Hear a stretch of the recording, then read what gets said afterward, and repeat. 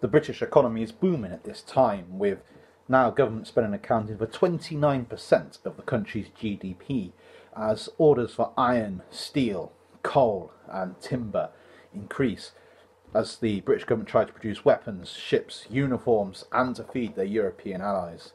The production of pig iron in particular booms. I mean, Britain goes from producing around 68,000 tonnes of pig iron from 1788 to 325,000 tonnes of 1811. By 1811, it's the forge of the Industrial Revolution, as Britain industrialises to cope with the demands of war.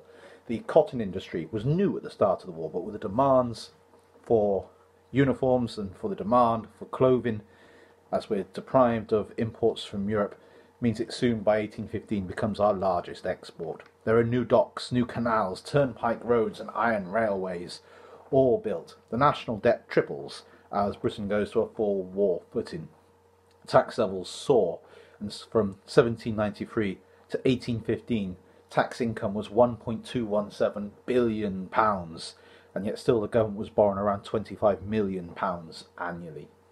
Against this, the British blockade of France caused an industrial collapse in France. The industrial output of the French city of Marseille, for example, fell by 75%, deprived of raw materials from the globe and denied access to its markets. Instead, the French are turning to plunder. After the Battle of Jena, Prussia had to pay the French 311 million francs as war reparations. From 1805 to 1812, half of all of Italy's taxes had to be paid to France to fund the French war effort for protection money. In 1809, desperate to try and get away from the plundering French system, Austria declares war on France again. The British win a series of battles in Spain, and like, for example, the most famous being Talavera, underneath the command of Sir Arthur Wellesley. But Austria is crushed again at the Battle of Wagram, despite initial success against the French armies at the Battle of Aspern-Essling. But despite its victories, France is starting to run out of experienced men. Even a victory won leads to a lot of loss of life, and there's still an open sore of Spain and Portugal, where a British army under Sir Arthur Wellesley is rampaging around, trying to help the Spanish and Portuguese. So the French had lost 44,000 dead at Aspern-Essling, and even winning at Wagram, they had lost 30,000 dead. By 1811, the running sore of Spain has swallowed up 353,000 French soldiers. Spain is also a very big help to the British as a market for British goods, and it gives the British access to the Spanish powerful fleet. As soon as Spain changes size to join us, it leads in fact to an export boom for British industry, as around £11 million of extra goods are exported between 1808 to 1810.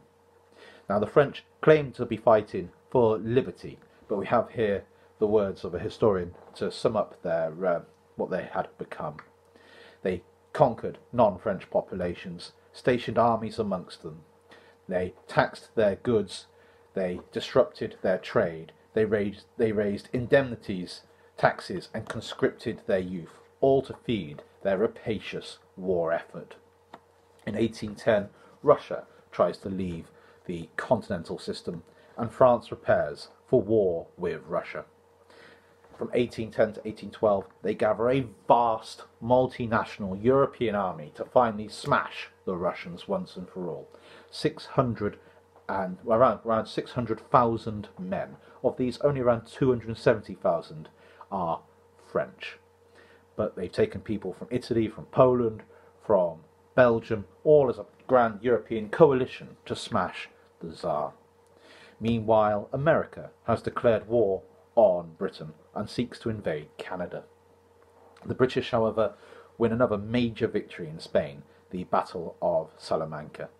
The French army under Napoleon invades Russia, wins a series of stunning victories, including the bloody Battle of Borodino, just before the gates of Moscow. The losses are horrible, but they managed to capture Moscow. But Moscow itself is burnt to the ground by the Russians, who would rather see there be no Moscow than a French-occupied Moscow. And so a French army is now stuck in the middle of the Russian winter, a cruel Russian winter, with nowhere to stay. They'd hoped to stay in winter in Moscow, but the Russians have burnt the city to the ground. And so from October to December 1812, they are forced to retreat from Moscow. Not retreating from the Russian army, but from the snows. It is the death of an army. Of all the things the Russians had achieved, the burning of their own capital city was the grave of the French army. The French lose 270,000 dead and 200,000 prisoner. And so 470,000 of this 600,000 Grand Army don't leave Russia. The French military power is broken by the Russian winter and the burning of Moscow. Seeing their chance, the Prussians, Russians, Swedes and Austrians are given vast amounts of British money and equipment to turn on the French. The Russian army, for example, had halted initially at the Russian border, but now cross the border to join their allies. The French in 1813 desperately scrape up another 145,000 men, but they're inexperienced and ill-trained. The Prussians attack the French, but the French try and hold the line against now a hostile coalition in Saxony. Meanwhile, in Spain, the British army is continuing to gain ground, and Sir Arthur Wellesley smashes a French army at Vittoria and then drives into France itself through Spain. The Austrians join in the war against the French with an army of 250,000 men. And we have here the war of the Sixth Coalition, the Battle of Leipzig. Austria, Russia, Sweden and Russia all fighting against the French. At the Battle of Leipzig, it's known as the Battle of Nations. 365,000 men of an allied army from across Europe against 195,000 Frenchmen. In a time when most battles were a few hours, this battle lasted for 4 days. And the French, who arguably won the first day, are smashed at Leipzig, with their army already destroyed in Russia, their new, desperately raised one beaten at Leipzig, and a British army now in southern France. The war for them is effectively over. Prussian and Austrian troops cross the Rhine, and in 1814 France surrenders, and the USA signs a peace with the British Empire. However, Napoleon himself, put in prison, taken to chains, but not killed, will return, of course. The idea was that we could hold him in prison, that in the Mediterranean, that he would, because he was seen as a menace to the freedom of Europe, that we hoped that we could hold him in prison and it would be an end to the war. However, of course, famously he escapes. He returns to France. A French army is sent to arrest him underneath the command of one of his old generals, Marshal Ney. That French army doesn't arrest him, they join him, and he marches triumphant to Paris. All of Europe is horrified by the return of Napoleon to power in France, and so all of Europe declares war on France to remove Napoleon for the second time from France. He knows he needs to win a war quickly. His idea is to drive the British into the sea and smash the Prussians. The British and Prussian armies were going to join in Belgium, and so the French will invade Belgium to destroy the Prussians and British.